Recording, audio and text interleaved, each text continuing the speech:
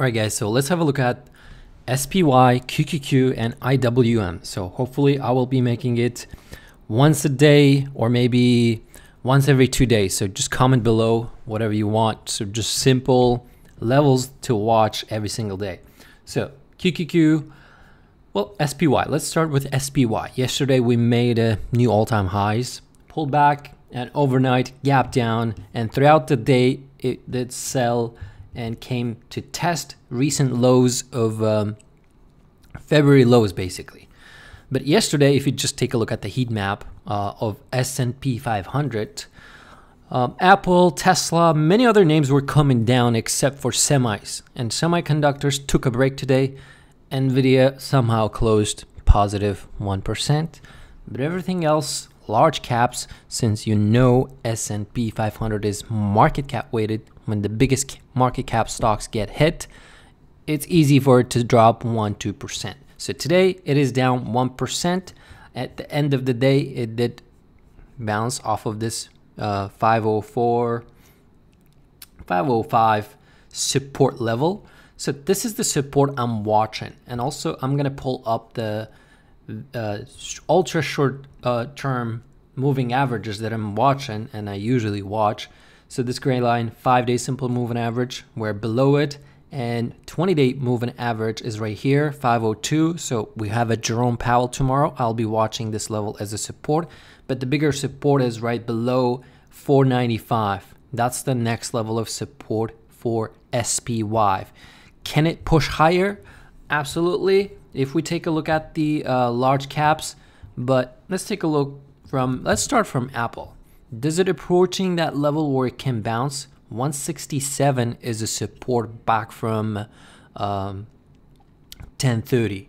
So basically October lows. Can you believe that Apple is testing these lows?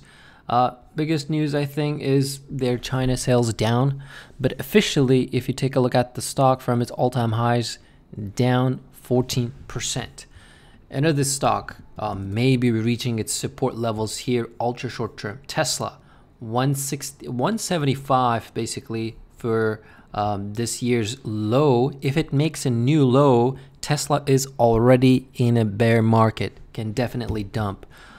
You get the point. So MSFD near its 50-day, pulled back today, but the biggest sector, I'm not going to go through all of this stocks because it would be too long to make this video, but keep an eye on semiconductor sector as a whole, what it does. So we have Broadcom reporting earnings, I think tomorrow or the day after tomorrow, but if these 7-8 large cap stocks chill, take a rest, SPX may not move anywhere. So QQQ exactly the same, but QQQ today bounced off of its 20-day moving average, and you can see right here 434-ish. That's the support area I'm watching. If it does lose this blue line, which is 20-day SMA, we can test 200-day moving average, which is at the moment 422. I'm gonna just extend this line. So this is the 50-day SMA for QQQ. IWM. So small caps, I think this run up kind of like not really convincing run up today was, I mean, last 5-6 trading sessions thanks to Bitcoin, and biggest stocks in IWM that are SMCI and MicroStrategies. SMCI will move on to SPY, S&P 500. Those two were pulling this, I mean pushing it, and now they took a break.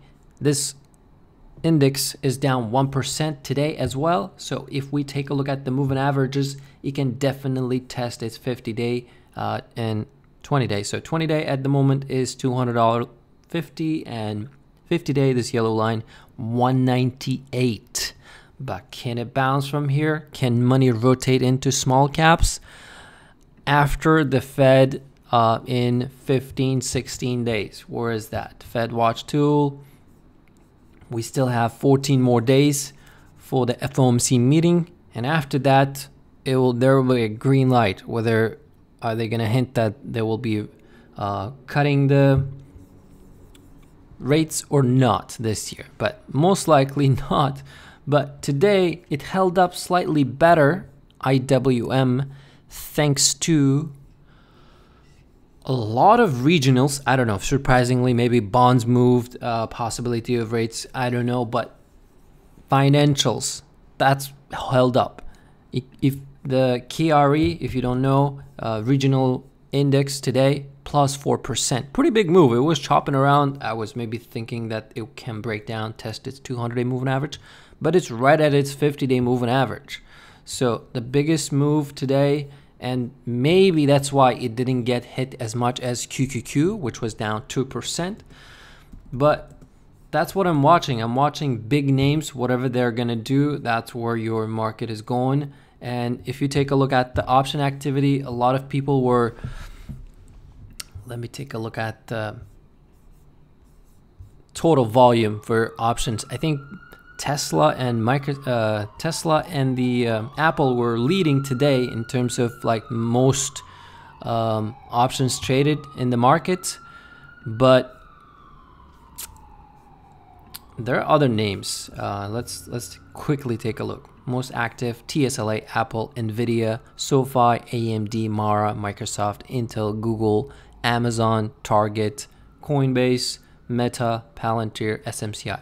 So wherever these stocks are going to go, that's where your market is going. But Apple, Tesla getting extended, Nvidia getting extended to the top. So maybe rotation, these will take a relief bounce, and semis will pull back a little bit more because Intel was dumping, basically gave up all of its earnings. Not earnings, like yesterday move, and it's down 5% today.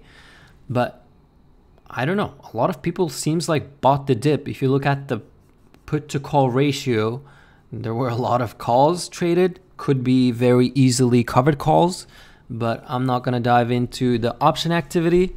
These are just the most options traded today, most active names with options, and that's where the focus is right now. BTC pulled back, but BTC alone is just, consider it like just one stock. The entire crypto ecosystem, you can consider it just one stock, because if you combine the entire crypto market capitalization, what is it? Is it going to make 2 trillion? Probably around that much. So one Apple stock. So pullback, chilling at 64 something. But those are the levels I'm watching. So I'm neutral to bearish going forward. But we'll see what Jerome does tomorrow, what he says. But thanks for watching. See you in the next update.